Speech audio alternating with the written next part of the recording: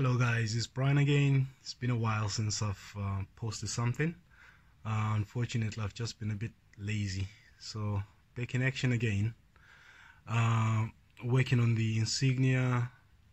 It's the 2009 gearbox.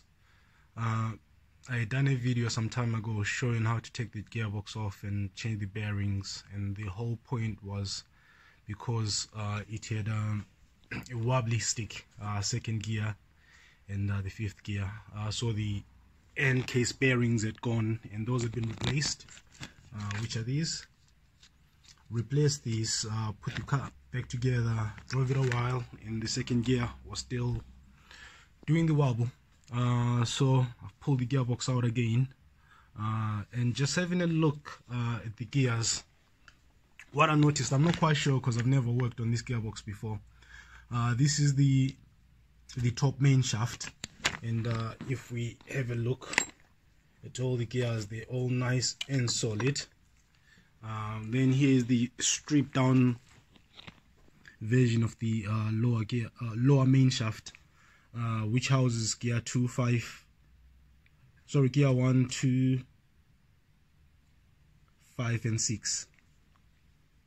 So this is the second gear. Let me just get into a better position. I mean, I've stripped down the shaft a bit just to do my investigations, but what I've noticed is on this gear, as you can see, it's what it's supposed to look like when it's in place. There's a lot of this, same as the fifth gear as well, but if you look at the first gear, it's nice and solid. There isn't that much wobble, and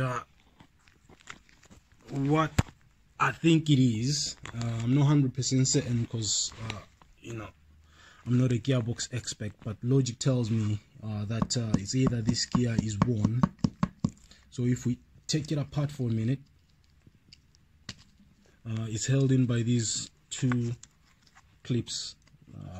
Just do this right quick.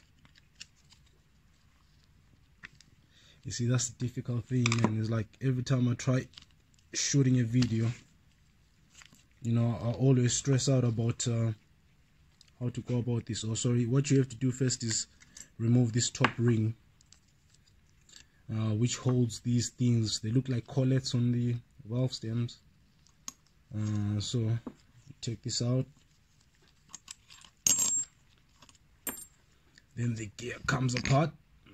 Obviously that's the bearing to the gear, and everything seems fine with this one. So if we come in here, let me see if I can get the camera. If you come in here, this gear looks badly worn. It looks like this bit here of the gear has been wearing into there, and we've got a nice decent lip there. So I've actually ordered a new gear, and funny enough, sorry, not the gear, it's a Synchro hub for the first and second gear. Yeah, so that Synchro hub looks worn. So here's what the new one looks like, and it's got this washer thing which seems like it sits on top, and just looks like that. So what I'll just do is replace that, swap these around and see if it makes any difference. Okay guys, this is a bit interesting. I've just pressed out the first and second gear Synchro hub just to have a look, and initially I thought the one that I had was missing a shim, because when these things come,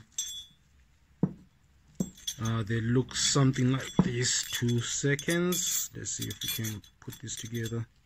Yeah, so when these Synchro hubs, they look something like this. They've got this little ring on it, you know. So I thought, looking at the one that I had on there, was like this, and I thought it was missing that hub. But funny enough, now that I've actually pressed it out and taken it out, it's like this. So that hub, that spacer or whatever is already there. So which is quite interesting, because now if we look at both hubs, sorry guys, come on, let me just see if I can. So if we look at both hubs, this is the new one. It doesn't have a lip, and damn, look at this one, the old one. If you look at that, so this one originally looked like that, but it's been worn down so much, you know, that you've got a massive groove. That's why the second gear was going. So it's like if you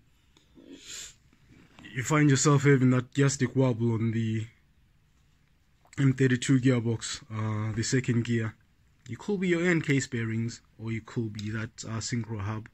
And thanks for watching, guys, and I promise I'll try for next year to have a decent camera setup, because I think there's a lot of things that I've been doing or learning on my jobs, and which I think most guys would benefit from, as I would have if something like this was out there. I mean, I know it's like when they talk about the wobble for the M32 gearbox, you know, it's usually the end case bearings or the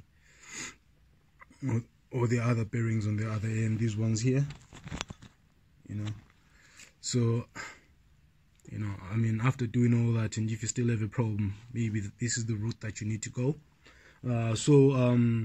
I'll put this thing back together, I'll press this one out and put everything back together, then I'll give you guys an update.